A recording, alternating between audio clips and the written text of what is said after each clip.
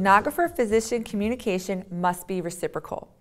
As much as the sonographer has the responsibility to properly communicate their findings, physicians have the responsibility to properly communicate their expectations regarding the examination.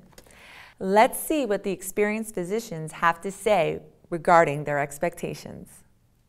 I've been really fortunate to work with extremely skilled and extremely capable technologists who have been very well trained, but also kind of get to know my practice style and know really how I approach patients, how I like to do the workup, how we can communicate with each other so that we both know what the next steps will be. So for me, that's really the most important thing.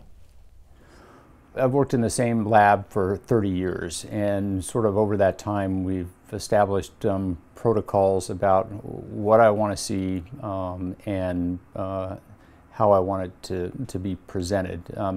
That being said, virtually every scan I repeat in clinic myself. I do a more focused exam based upon what the technologist tells me. If the deep system is normal, and we're just talking about axial saphenous varices, I'll just scan myself the saphenous vein and confirm that. If it's a pelvic or abdominal problem, I'll try to look in the pelvis myself and make sure I can see varices, as well as if there's a compression of either the renal vein or the common iliac vein. So mostly what I'm interested in is the technologist identifying any sources of pathology that then I can evaluate myself with ultrasound in clinic. Excellent advice. As you see, each physician has varying expectations depending upon the patient and the type of examination being performed. For this reason, the expectation must be communicated to the sonographer for every patient on an individual case basis.